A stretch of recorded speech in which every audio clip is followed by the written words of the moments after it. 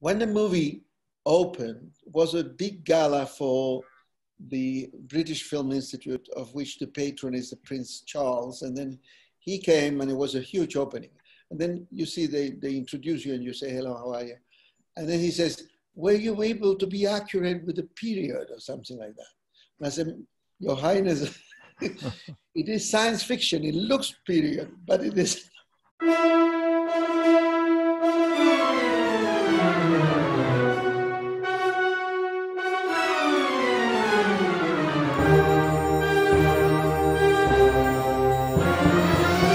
Welcome to another episode of the Filmosophers movie talk show.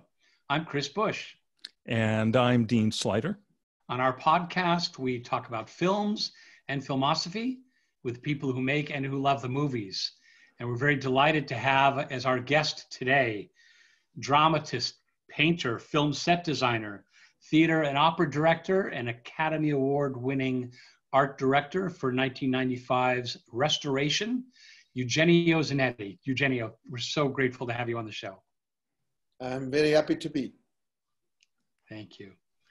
Maybe you could just tell us again a little bit about how you're dealing with the current pandemic and plans for current and future projects of your own. Yeah, well, two current things. One is I finished a script that I've been working for 4 years. Scripts are not so fast. Of a movie I want to direct next year called Instructions for the Recently Deceased. And it's a comedy about the hereafter that I work a lot. And I think I put a lot of my views of the world in this non-realistic context. And then I'm doing a book, what is called an interactive immersive book, which is that the paintings, I decided to do a book on the 1001 nights of the pandemic. So I paint once a day already 420 of the 1001 paintings. And they are animated. So these have been created to be projected or to be seen on a screen, but it's a book. So I'm a lot working with the book and sending people all the tests of the. There will be a moment when we can be a little more free, where these can be shown as a immersive show, where you go into a place where walls, floor, and everything has projections, and you are surrounded and immersed by the images and the music. So the book I'm doing too. And what else I'm doing? Well, I'm painting. I have a studio and I paint every day now also. All night, I spend the nights painting. How early in life did you know that you were going to take this path, this artistic path? Well, as a painter from the very beginning, childhood, filmmaker was a different thing. I started in theater in Cordoba in Argentina, the province where I came from, on small theaters in the 60s. And then I went to Europe in 68. And by a long series of coincidences, I ended up working on the crew of Pasolini's Medea with Maria Callas. So in Turkey, first shooting for a month in Turkey. So I got submerged on film in my early 20s, 20 something. And then it becomes a parallel, continuous thing, the paintings and production design or art direction in film and theater. And in the last 20 years, it includes also opera. A wonderful thing with opera is that different from film, nobody has an opinion but the person who's directing the opera. If they give you an opera to do, that's your universe. So I design the sets and the costumes and do the mise en scène and work with the singers and with the conductor, with everybody. So it's like a painting in a way. It's a complete world, very satisfying for me. And so opera has been strong these last years. Last year I did two big productions, Magic Flute, Mozart's Magic Flute, a complete new production, and Tales of Hoffmann, which is a monumental opera with 250 people on stage. Mm. Wow. So a bit of everything. How Yes. did you get into Hollywood film? Was it, I think Michael Hoffman was an early collaborator, and was it your introduction to him that got you introduced to that world? No, no, I got to design a huge exhibition. I think the Deb was also part of early of that, on the DeMille dynasty, the DeMille family, say Cesar B. DeMille and all of them. As when I arrived, I've done films. When I came to America, I was already 40, 39. So I had 20 years of craft. I wasn't an improvised person. I knew my craft very well. And people are not stupid. They know when you know what you're talking about. So I got a job almost immediately on a movie called Slam Dance, which wasn't about dancing, a thriller directed by Wayne Wan, a great director. And from then on, it went with Mike Hoffman, with whom I collaborated in 5 movies. We did Promised Land and Some Girls and Soap Dish and many. We work a lot. And then Joel Schumacher, who recently passed away, we did Flatliners together. And then we went to prep for 2 years, Phantom of the Opera, the original movie that actually never happened. But we did the job, we did the work. We work a lot. It was very extensive. I still have the drawings. And then I continue. I did Last Action Hero with John McTiernan, with whom I have a film now. We will be shooting in Serbia if it wasn't of the pandemic, because we were there ready to start a film called Tau Ceti with John McTiernan. And now we are waiting for all the protocols of the universe and things like that. And I'd like to get you to talk, please, about restoration and what dreams may come, because the two of those films are both so rich and I think so bold, so audacious in the design ideas and in the realization of the design ideas. And it just seems like a miracle that those films happened, that all that got on the screen. Yeah, well, it is sort of a miracle. Restoration, as you probably know, is a movie of a small budget. I mean, in terms of film, I think for a period movie with all that thing and cast, I think it was 15 million or something like that at the time.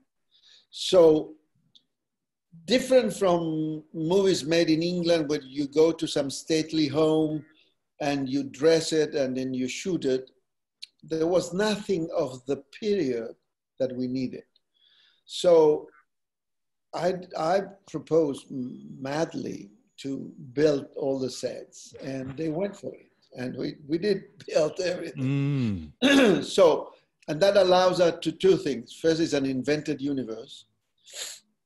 When the movie opened, it was a big gala for the British Film Institute, of which the patron is the Prince Charles. And then he came and it was a huge opening. And then you see they introduce you and you say, hello, how are you? And then he says, were you able to be accurate with the period or something like that? And I said, Your Highness, it is science fiction. It looks period, but it is it's not. And when the movie ended, they were sitting in the row in front of us, prince and the princesses and whatever. He turned and says, we wish we have had that kind of court in England. He knew that it never exists.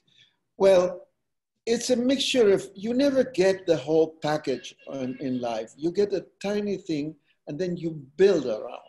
It's not that people says, listen, you'll have a marriage in this movie with barges, gold barges in water in an interior.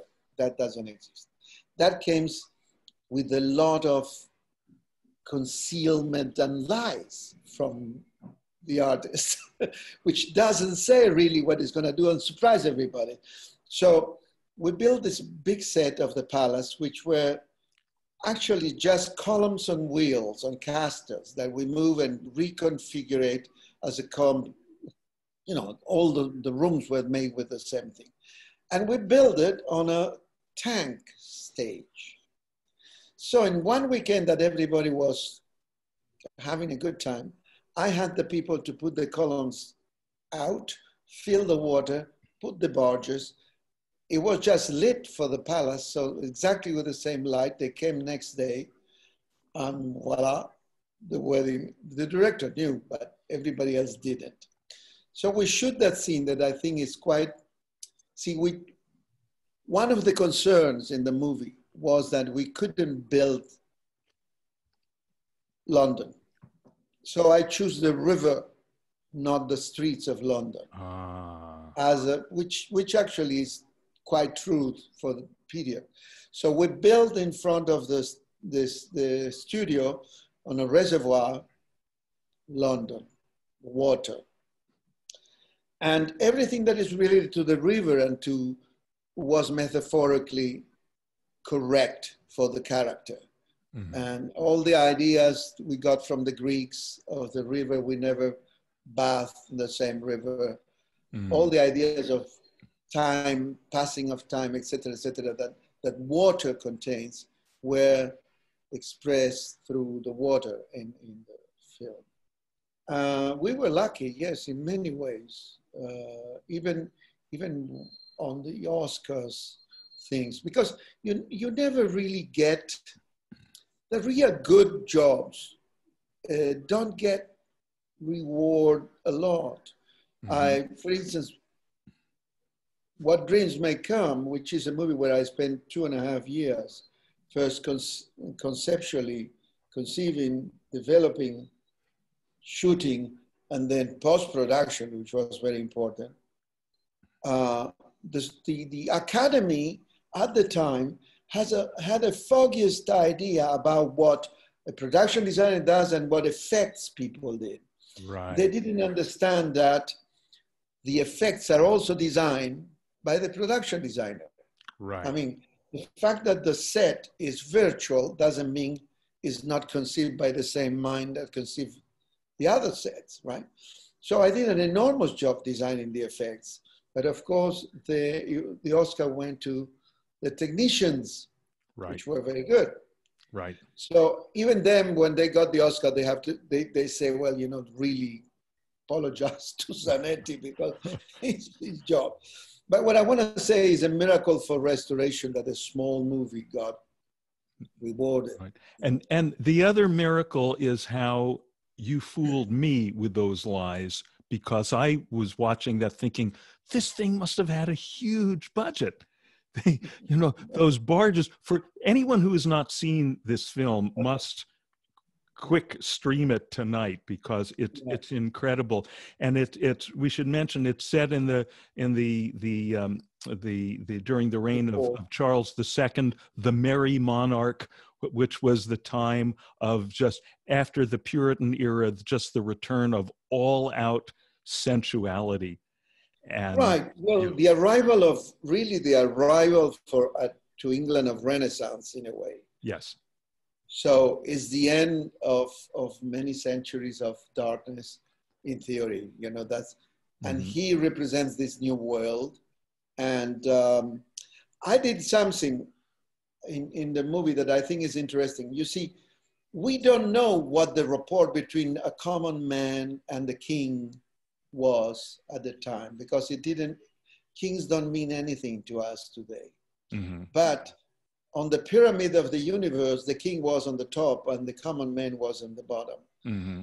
And in order for us to understand some of these ideas, in order to understand the story, I propose that the first time that Maribel, the character of Robert Downey Jr., sees the king is in the Cabinet of Curiosities, and there is this planet, a model of the solar system. Yes.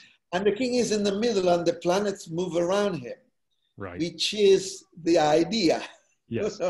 In a way to put in the unconscious of the audience that the king is really in the center of the universe. Mm-hmm. So there is a lot of those things in the film.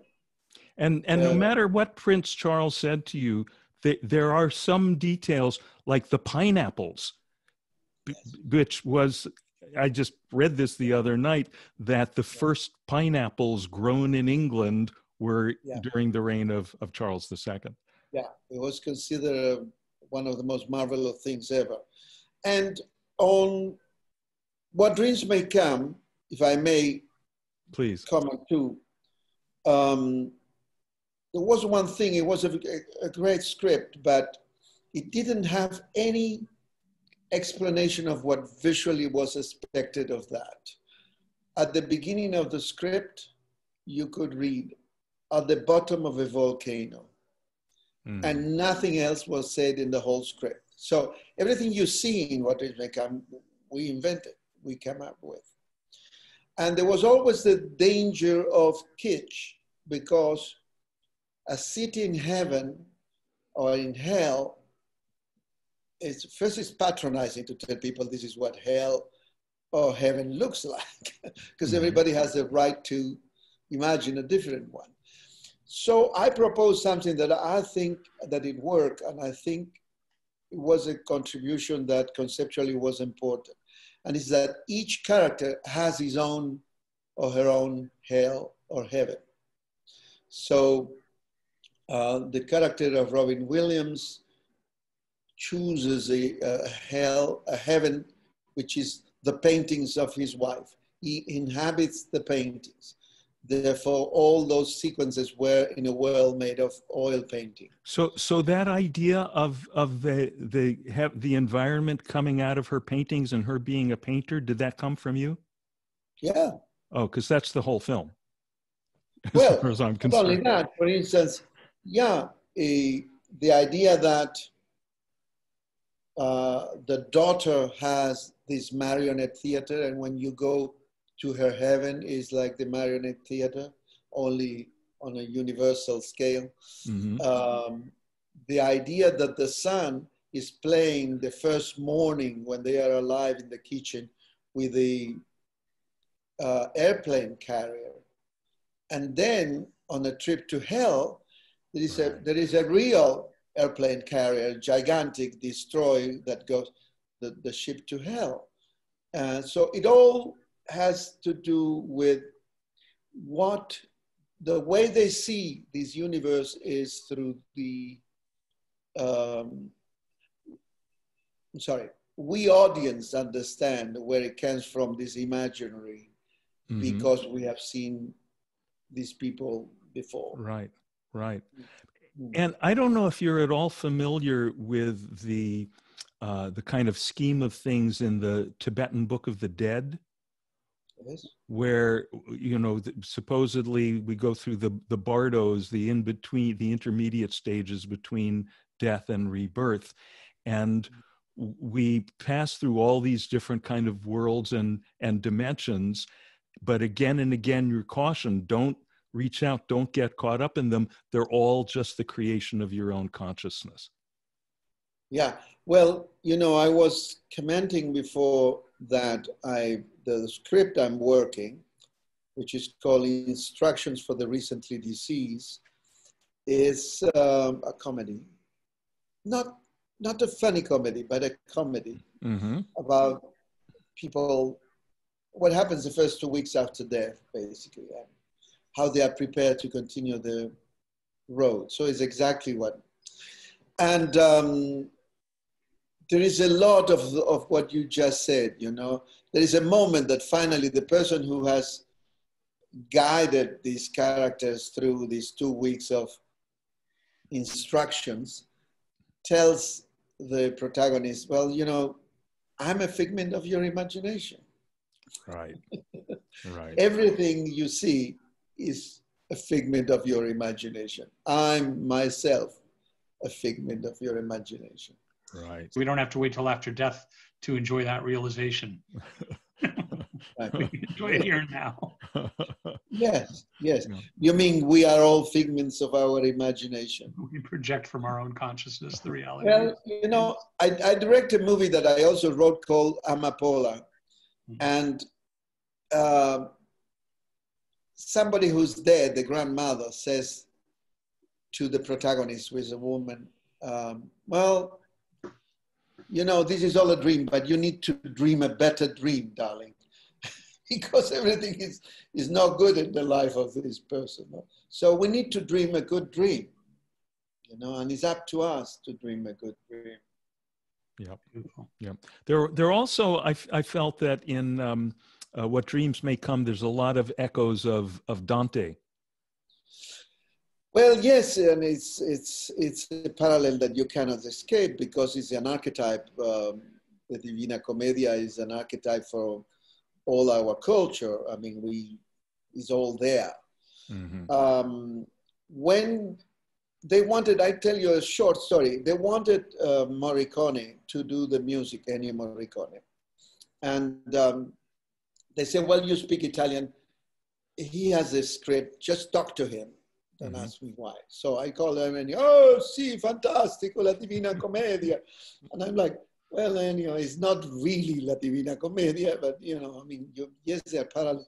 He says, okay, I'll send you things. I will compose things because the producer thought, okay, he did the mission, so he should do these heavenly choirs. I don't know why they asked him.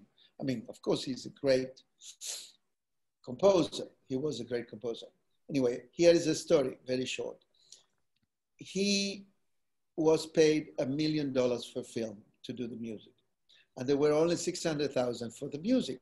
So Robin Williams, who was making 25 million as a lead in the movie, put the money needed to complete the million. So I talked to Morricone, and a month later, a cassette, this is not a white cassette that I still have, Cam. I put the cassette, and here is Ennio saying, team number 1, bling, bling, bling, bling, piano. Team with a whistle. Okay, so I go and knock at the door of Robin. I said, do you have a cassette player? He says, here, this is a $1 million cassette. So, yes, the Divina Commedia is an archetype for. So did any of the Morricone music make it into the film? I have it here. No, because, you know, they did a mistake that is done a lot. They use his music from other movies, the highlights of Morricone, and nobody can come and bring the same power to a new. Right. You know, it's impossible. Mm-hmm. If you take Once Upon a Time in the West, Once Upon a Time in America, and make a demo with it, the real music will never reach that. So they pay him the $1 million. They didn't use the music. I have the cassette. And they call Michael, they call another composer very good. And in 2 weeks, he made another music.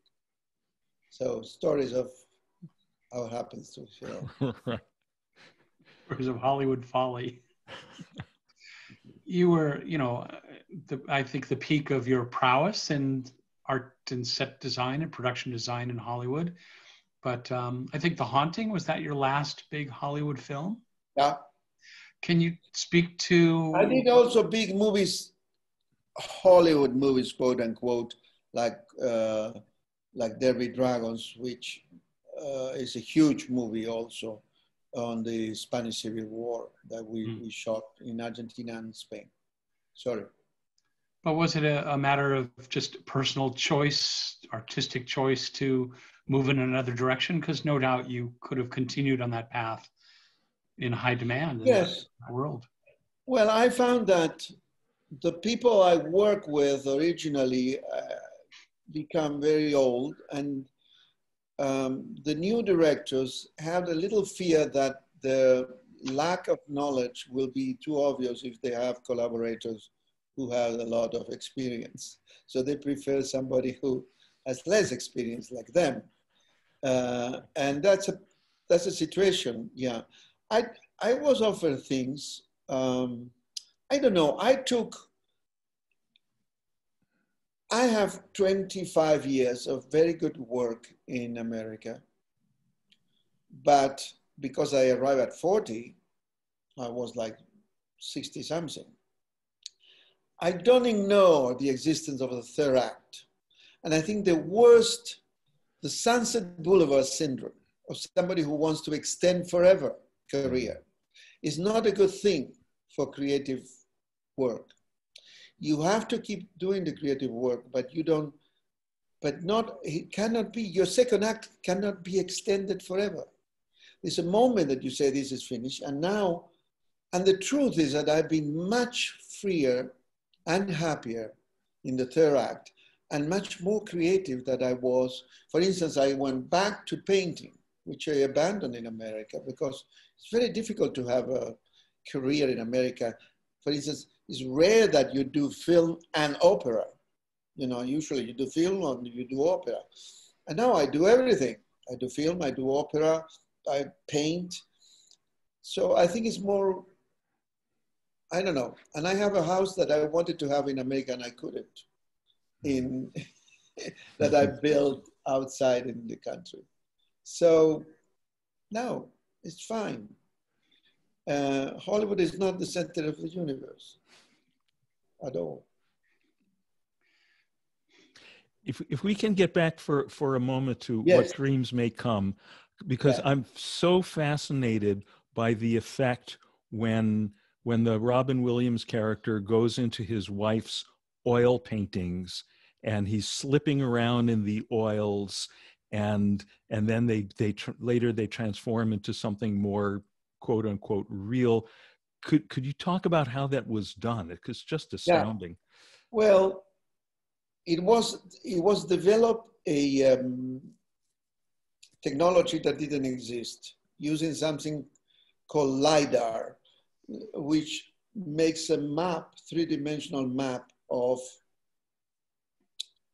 a room, of a landscape, to which you can apply digital things, color, textures, and things. Now, the idea was to do the famous, now I don't know how you say it in English.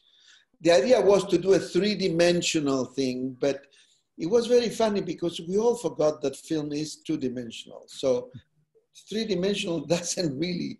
So they did an enormous amount of tests and spent millions trying to get this thing in which you will move around an object and get, yeah, you can do that with 2D, perfectly believable, which is actually what happened after spending fortunes trying to make it a 3D.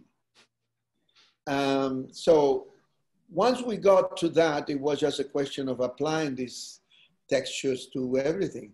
The sets you see were actually built, and now there's a funny story. And then apply the digital thing, and they are made of oil paintings. But there was a moment that the money was over and we haven't finished all the sequences made of paint.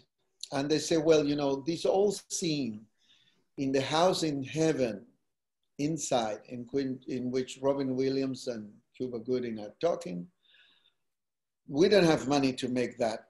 Oil, you make it yourself. So I have brush strokes painted on gauze, brush strokes of color. Then cut off the gauze and hang it with sewing black thread in the set. So, and lit, all this little. So you look and it's all brush strokes in the air, but they are actually things hanging there. Now, Werner Herzog came to visit and he says, oh, I want to see, because somebody told me I will never see a set like these. And it's a simpler thing, you know, it's a trick, a theatrical trick. So we entered the room, it was lit because we were shooting. And he will see these things passing by in 3D, right? Transparent. And he's like, You know, he's very peculiar. Yeah. Oh, yes, I know. I will never see this again. Let's go and do it again from the other side. And then I explain what it is. Look, if we put, you know, and so nothing is a good. I had there the two heroes of my teens, which is Max von Sydow from The Seventh Seal. Yes. The movie that moves me a lot in my teens. Yes. And on the other seat was Werner Herzog, and The Enigma of Caspar Hauser was another movie that changed my life. So it was fabulous. Wow. So we went home and cooked pasta and have a great time. Oh, that's just right. Film lovers heaven. And you got Werner to do a voice in one of, right? Wasn't he a voice in The Sea of Faces? Oh, yeah. He came, that's why he said, I have to be in the movie. I said, well, you could be in The Sea of Faces. Oh, yes. And then we put a beer on him so he wasn't so obviously recognizable. And then Robin. Well, I'll tell you, he was immediate. The moment I heard him say one word, he was completely recognizable. No one else has that voice. Talk about a third act. He loved it. Yeah. And the funny thing is that all this it's ad lib what Robin says, because he says, son, is that you, son, or something like that. Yes, Papa. Oh, Herbert, or something. You. And he realizes it's not his father. But that was, sorry, you know. All that was sort of ad lib and improvised. Yeah. How did you create The Sea of Faces? For people who haven't seen it, this is something that will haunt your dreams, and not in a good way. It's this hell vision of kind of gray faces all looking up from a flat plane, and the characters have to. The only thing. Well, it was one person and two rubber masks. So, because it's impossible to get people so close, human. So you have humans and masks that move. And then it was a flat thing, and people were underneath. Literally, what you see is what it was.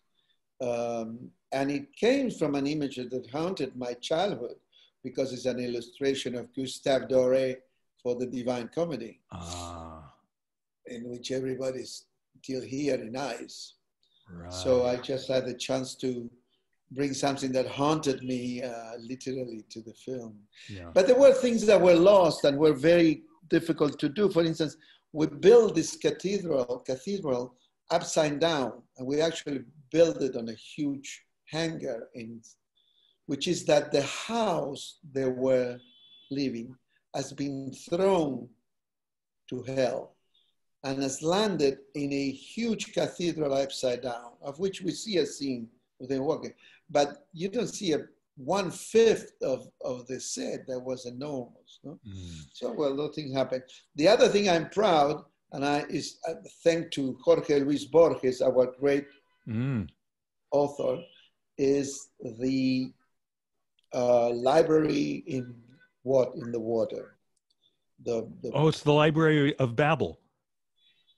Right. It's a version of Borges, the Library of Babel. Yeah. So that again, we use 1/10 of what you could shoot a whole movie there. It was because we built half of it really and put the water and everything and the people, and then the rest was added digitally. But it was enormous set, and now that the way it's developed digital, maybe it's easier to do those things that when we did it. And it's one thing to conceptualize a painting and execute it with oils or whatever on the easel, but to see these visions made manifest in semi-reality, it must be very fulfilling. Was it extremely gratifying for you to see these ideas come to life? Must be. Yeah, yes, it was. At the same time, a complex film, brings a lot of madness with it. So it's not sewing and singing, as they say in Spanish. It's you put your life and you leave pieces of you in this to get these images to happen, yeah? Which is fine. But then when the movie is over, you find that some pieces are gone, you know? It's no, but I mean, I'm in general happy. And movies that are not so good, but from the point of view of the production design were good, like The Haunting, which is a, you know, I don't like the film really for many reasons, but we did some things there that were very interesting. Again, all these things have to be commented in another moment because they contain things that are irrelevant for the design, but important for how you get things to happen, you know, how you manipulate in a certain way the world for the things to be seen.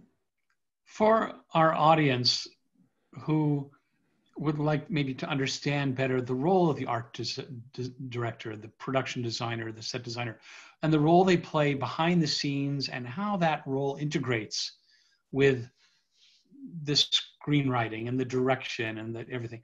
Can you share a little bit, give a little insight?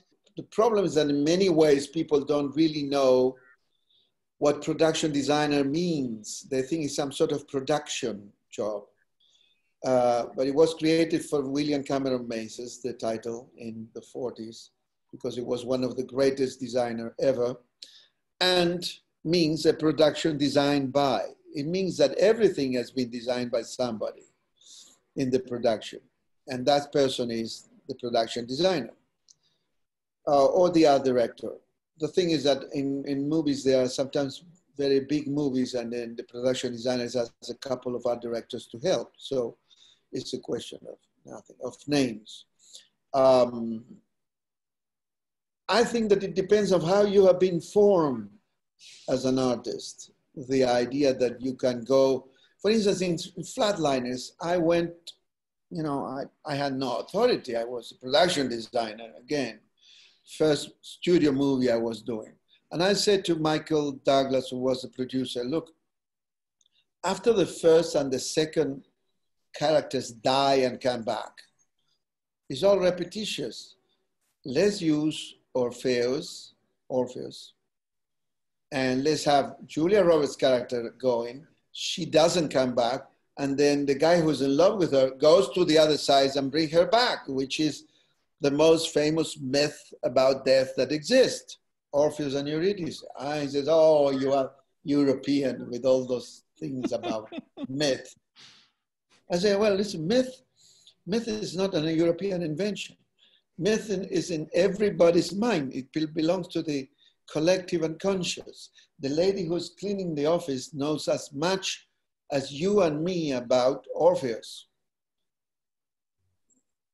They couldn't. You know, I tried, but it didn't happen. And I think the movie will have been much better because it will have brought to the third act emotion and romance, which was lacking of. But anyway, so this is because you asked me, how do I sometimes try to put my, 5 cents on other things like the script or the music.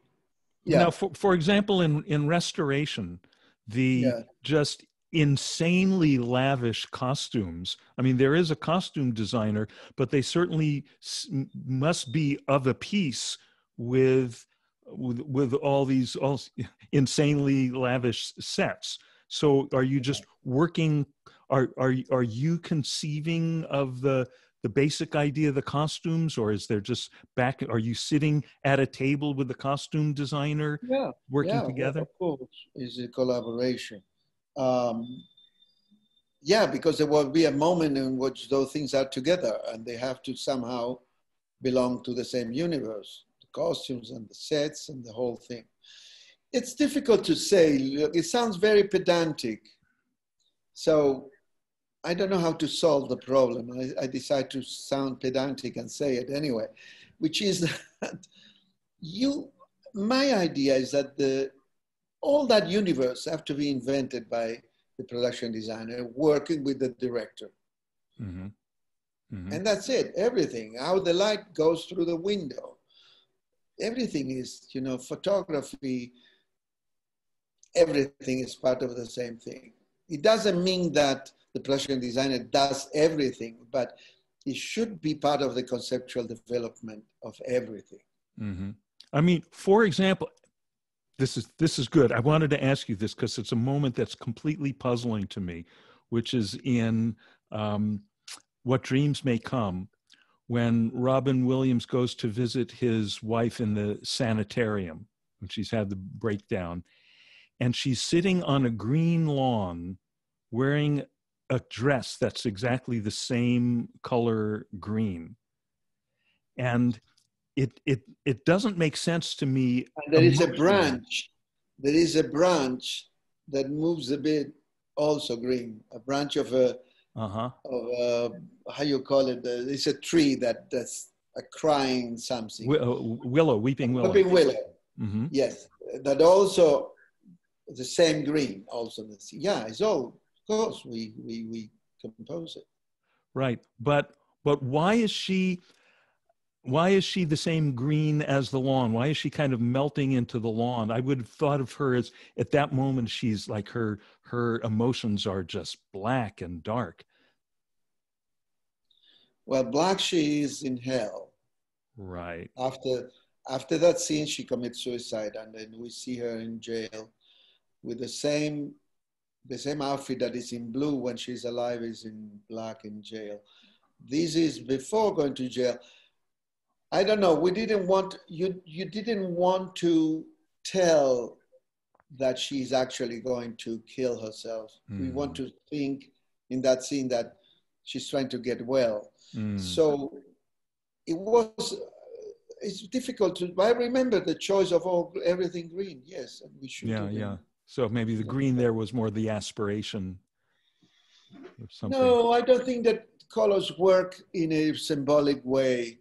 They work in a context, in a moment, emotionally, but not because of the significance. Yeah. I'm trying to be. It was very sad. The green was sad. That green was very sad to me. Yeah, without being funeral. Right. I'm sorry, you were saying something. Yeah, no. Just saying, I was trying to think too literally, because that's one of the reasons I'm not an artist. No, but many times you do things that people, and afterwards you tell people, that was by accident. Mm-hmm. And they're like, no, it's not possible. Yes, some things happen by accident. Right.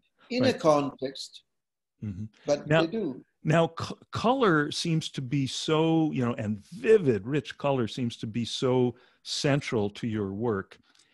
And I know that one of your favorite directors, and everyone's favorite director who knows about film, is Fellini. And my impression, and I wanted to check this with you, is that all his great films, La Dolce Vita, 8.5, The White Cheek, all that, and his most beautifully realized film dreams are all black and white. And that when he gets to color, when he gets to Giulietta of the Spirits and Amarcord and Roma, it, for me anyway, it never seems to work as well. No, he belongs to a generation where it was an imposed thing to them, color, because, it happens to Bergman.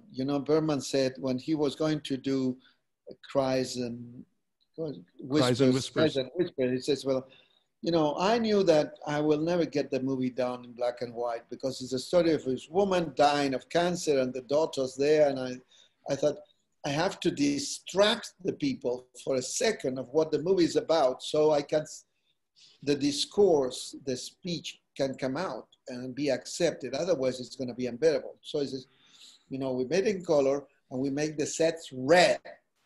And it's incredible because it's a period movie, but everything is bright red.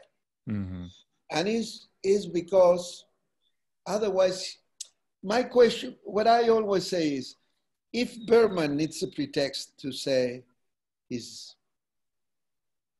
thing, why not all of us? You know, you use pretexts in order to be accepted and swallowed by the audience, what you want to do.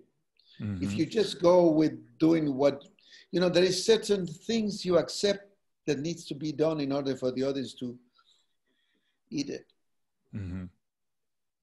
Somehow. Sure. Can we talk a little bit more about a few of your favorite films, and feel free to, I mean, you had mentioned a few of them to us, and I think, you know, we had a chance to revisit before this conversation some of them, which are among our favorites as well, and Fellini's 8.5 among them, and Michael Powell's The Red Shoes with Moira Shearer, Orson Welles' The Trial, Orpheus, Cocteau's Orpheus. Share a little bit with us. What makes those films meaningful, memorable to you? And would love to hear your thoughts. Well, Red Shoes happens when I was like 6 years old, in a world without television. And I was a child in Cordova. We didn't have television. We didn't even have a radio. I was in a world and suddenly you go to the movies and see this thing, and your head explodes. And I still exploding today because of that movie, you know. And a lot of my work has been and is influenced by Powell. The Black Narcissus is another one that inspires me continuously. Yesterday, for this movie that I'm planning on the first 2 weeks after death, I use the example, talking to people in my team, of the famous scene in Black Narcissus where the nun is playing a bell and is supposedly in front of an abyss, an enormous, and it was shot very simply, of course, in pine wood without anything. And it was just a glass painting of the profound thing. And it was very simple and absolutely efficient. You see, the funny thing, speaking of restoration for a second, is that when we did restoration, the still virtual effects were not. Now, I used the 2 guys that were in the 70s at the time at the studio who did glass paintings. And in the only times that we see London is a reservoir where I put the boats. The wall in the left, we have painted a bridge, and then all London is painted on a glass, which we shot on the set, like the old-fashioned things. And it works, and doesn't need to be more. You know what I mean? It works perfectly all right. So I think we have to reevaluate the use of complex effects and camera moves that digital will allow, because we break certain laws that are very important for the audience. If you move the camera 300 miles per hour, the audience knows that it's not happening, that's digital, that's not. You don't get the feeling of being there while it happens. So I always telling people, listen, if you're gonna do this camera move, make it similar to what it would have been if it was a real camera. Right. Don't go faster, because then you ruin the whole illusion. It's always an illusion. Right. So I'll be very careful with effects. I think when in a world where anything is possible, anything can happen, and you know, with the overuse of CGI, everything does happen. Everything kind of loses its value. It all becomes kind of, so what? It's all fueled by drugs. Yes. Yeah, this is an uneasiness with the universe that keeps people wanted to move continuously and to have cuts of half a second. And that's because of what they are taking. It's nothing to do with art. Right. I think it's catering to the attention deficit generation. Yeah, it's catering to a phenomenon that is happening for the last 30 years in which certain drugs have taken over and people are very excited continuously, and that's the way the movies are. Right. It's very difficult. It used to be that what you do in the first act of a movie to know a character was what allows the character then in the third act to do what he does, because you knew him. If you bring that script today, they will say, oh, get out all that. Let's just go to the story. Let's not be around this character so much in the first act. Let's just go to the action. And then in the third act, you will not understand why he's doing what he's doing. Yeah. So it's very dangerous what happens with narrative, that in many cases, the short attention span, which is a created thing, doesn't allow the narrative to flow correctly. You know, you can kind of see perhaps the moment of that transition at the beginning of Raiders of the Lost Ark, where in the old days we would start with him as the professor and have the quiet exposition, and then he puts on his hat and goes into the jungle. And in that film, first we're thrown right into the action. He's got the hat, he's got the whip, all that. Then we go back and get the quiet thing. And now they would just start with the action and we would never get the quiet part. I never know who the guy is. Yeah. The problem is without the guy having problems with the students and blah, blah, blah, blah. That's the guy, yes. Do you stay current with film, and are there any films of the last few years that you've enjoyed and that have inspired you? Or yes, there are some. My problem is the same thing that happens with books. You go back and reread the novels and the books that are important to you, and I'm very careful to what I feed myself, and I wait for at least 5 very good friends to tell me you should see this movie before seeing it. Otherwise, I just watch again 8.5 or whatever. A movie that nourish me. I mean, I need nourishment. I don't care so much for entertainment. I want substance. And I found it in certain movies, not in every movie. And I don't think it's good to see so much.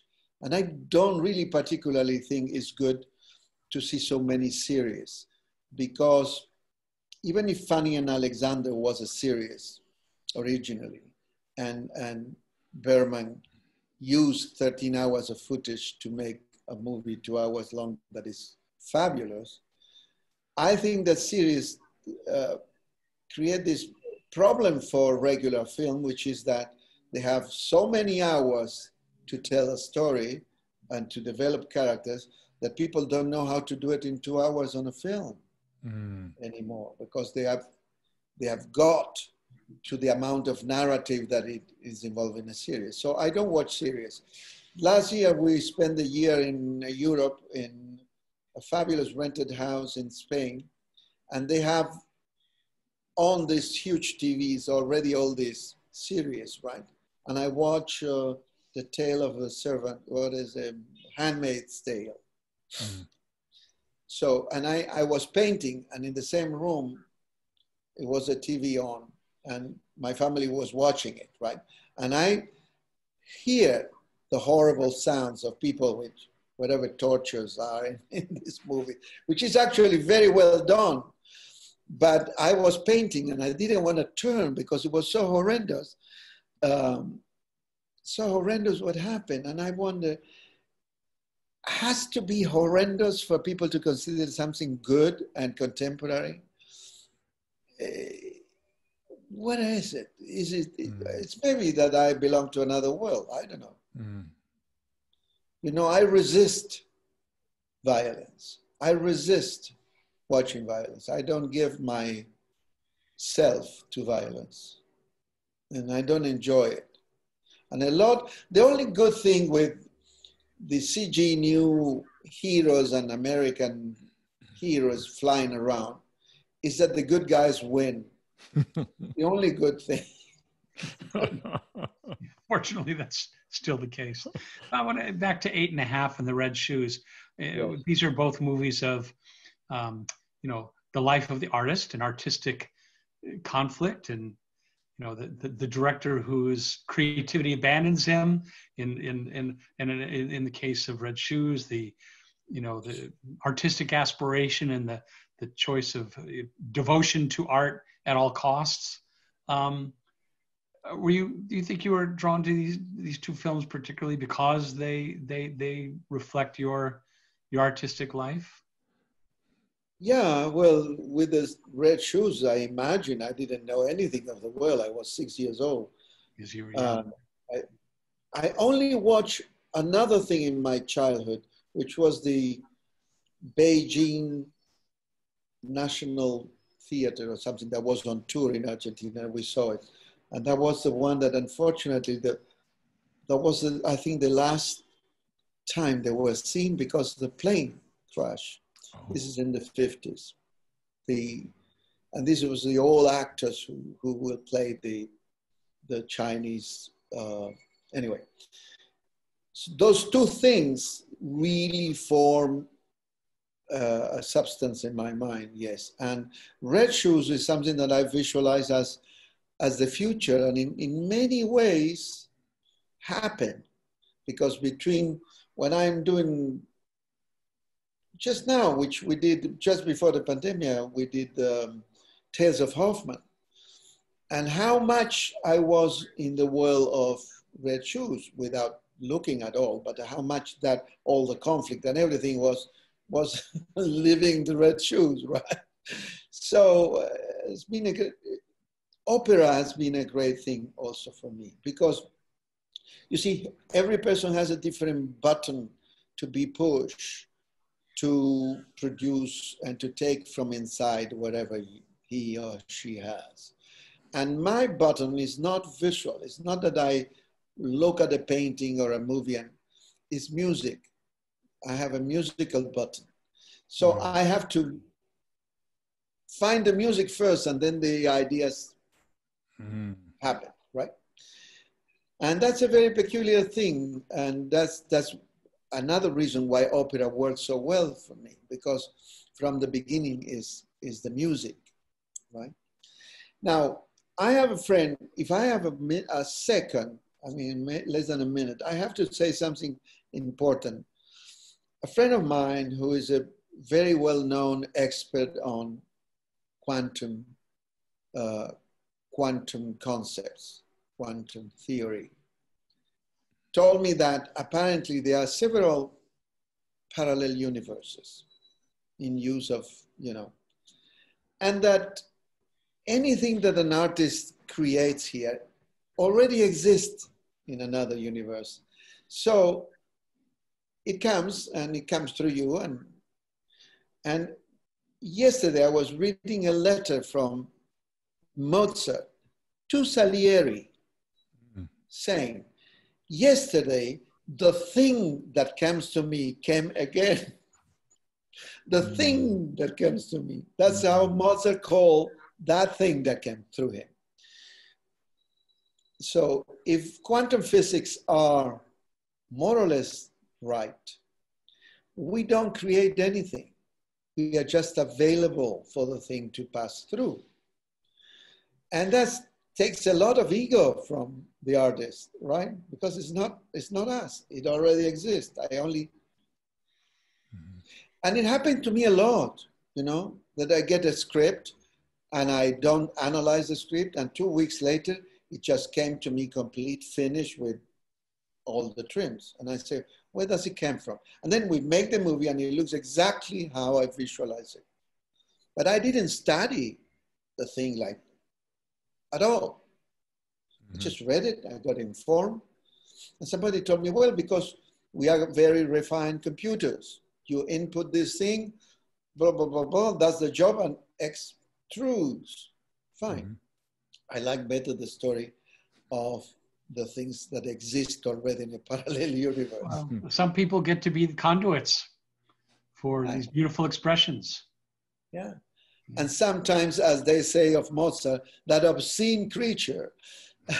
That's what Salieri said to God. Why did you give it to this obscene creature and not to me? Mm-hmm. But and actually, at least in the version of the Mozart myth in Amadeus, it's because he's a child. Yeah. And you know, yeah, he's like a child, and he's able to just get out of the way and let it flow through him, you know. And it's the same in the world of, you know, spirituality and meditation. You know, when Jesus says you want to enter the kingdom of heaven, be like a little child, have that fresh eye, have that innocence, don't be an expert. What is interesting, I think, is from the point of view of the artists. There's another letter that I read not long ago, which moved me a lot. And is that Bach, Johann Sebastian Bach, comes back home after a long tour, and he finds that his wife and 2 of his children had died of the plague. And that night he writes a piece that translated is Je suis que ma joie de mour. God, don't kill my joy. Mm. What he composes is called Que ma joie demeure, that my happiness, that my joy doesn't die. And this is the center of the problem of the artist. If you let your joy die, you cannot be an artist. Mm. And that's Bach understood clearly that. And it's a great piece to listen to. Je suis que ma joie demeure. And you know, there's this whole myth of the suffering artist, that art has to come out of suffering. I think 19th century drugs. Yes. Liquids, yellow liquids. Right. No. Right. The opposite. Yeah, the opposite. But when you take anyway Proust, and excuse me for the pedantic thing, but Proust says something that is extraordinary. It says that the whole architecture and construction of the memories, remembrance, it's supported by a tiny drop, which is the perfume and the flavor of our childhood, that remains when people have died and the building have collapsed. This tiny thing stills there, the smell, the perfume, and support the whole building of remembrance, or whatever.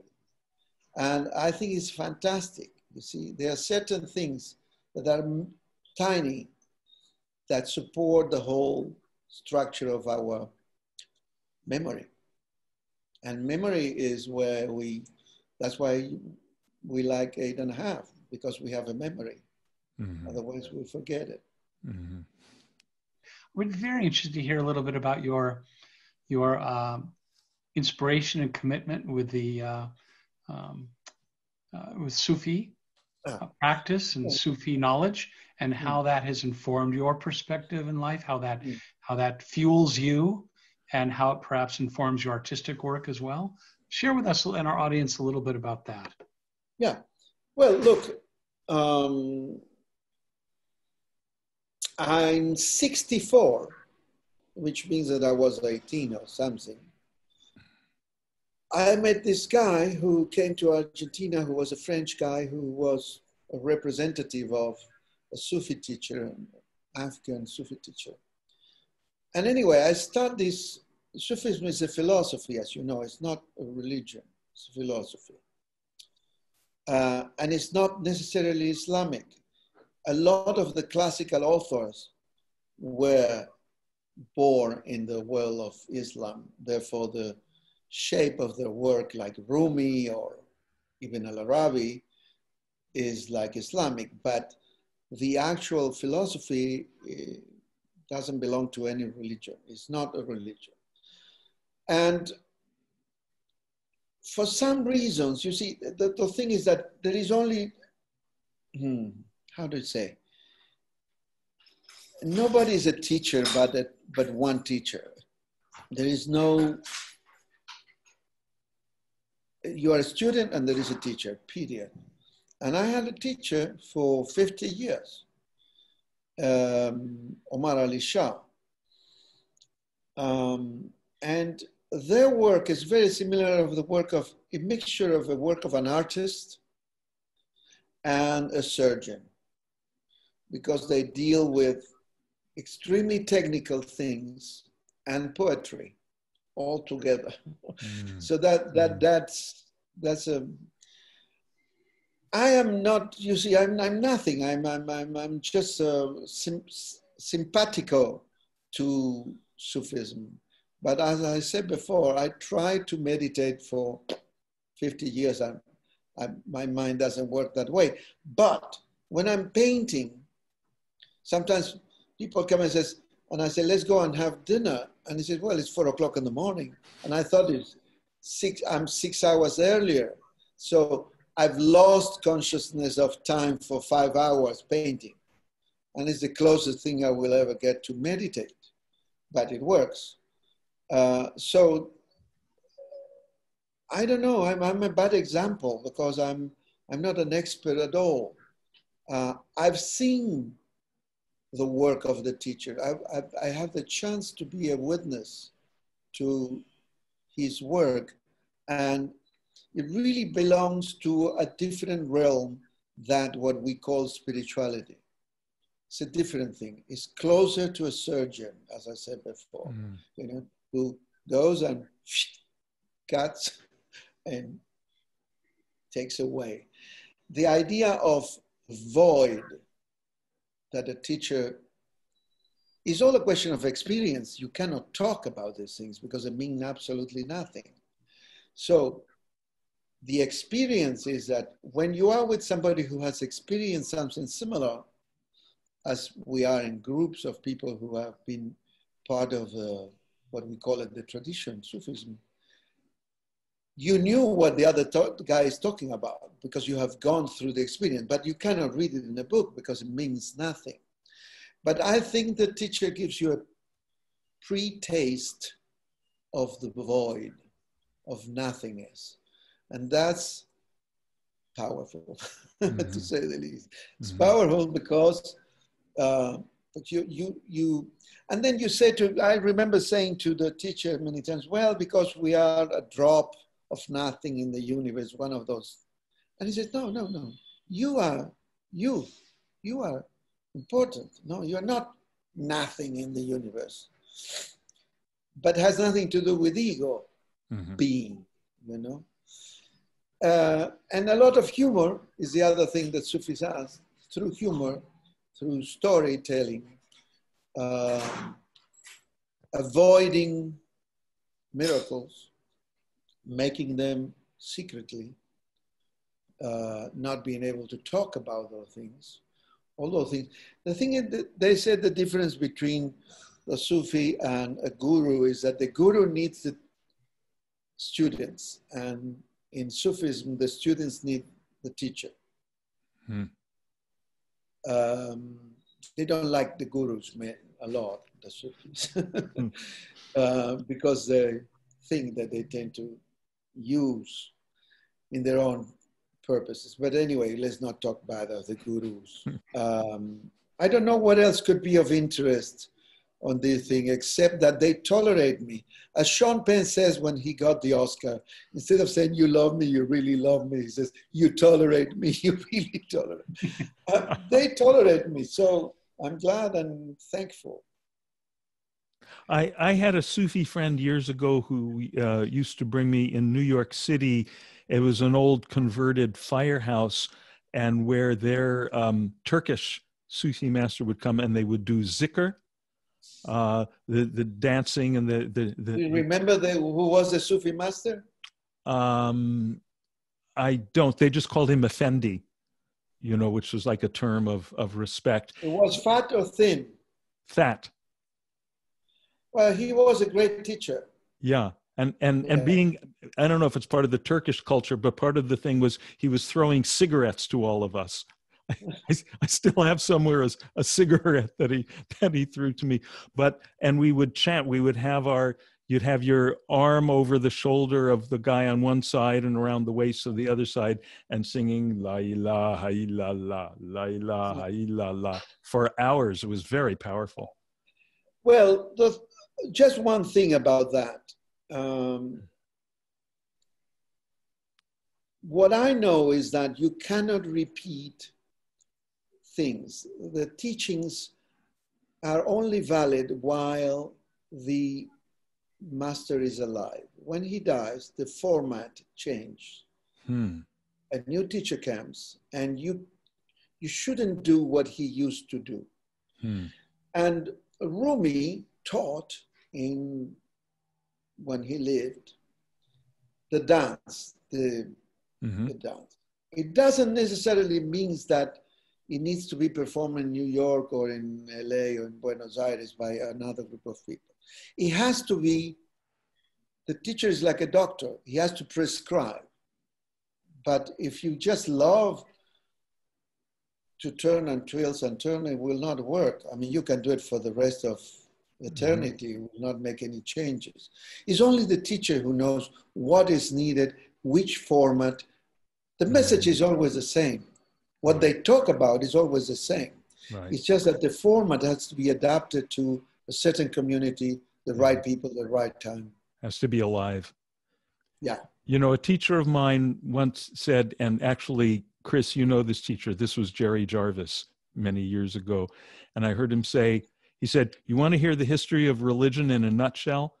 One day a guy was sitting in a tomato patch and he experienced transcendence. You know, maybe his 4 hours went by or something. And 2,000 years later, people are all sitting in tomato patches waiting for the experience and wearing little sacred tomato medallions around their necks. Yeah, that's exactly what it is. No, I mean, I wouldn't dare. You really understand that it's very precise and it's not approximative, the work of the teacher. And there has to be a teacher alive. There has to be a teacher, all of which is not so easy. Thank you. But it's always. I know, I just appreciate your sharing that personal side of the spiritual interest and how it just helps us understand who you are a little more. Yeah, well, you know, thank you.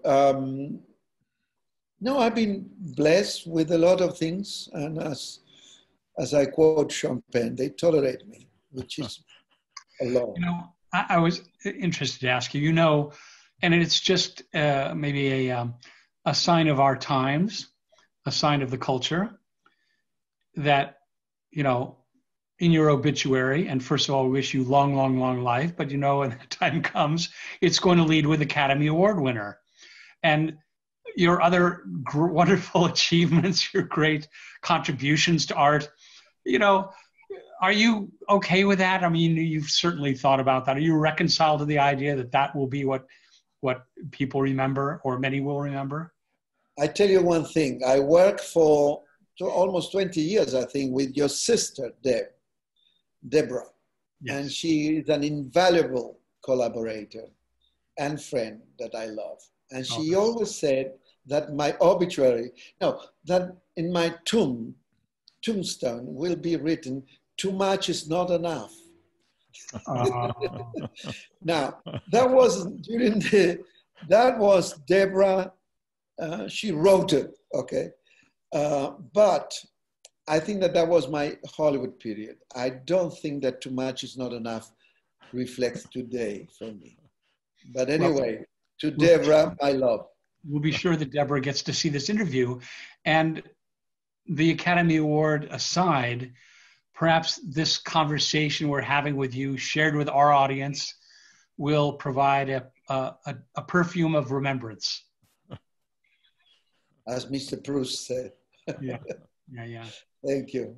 Beautiful. Usually when the interviews end, I say to myself, oh my God, the most important thing I wanted to say, it never happened. But I think that it's not so important what we say, but we get, as you say, a perfume of a perfume of what the other person is and where it is.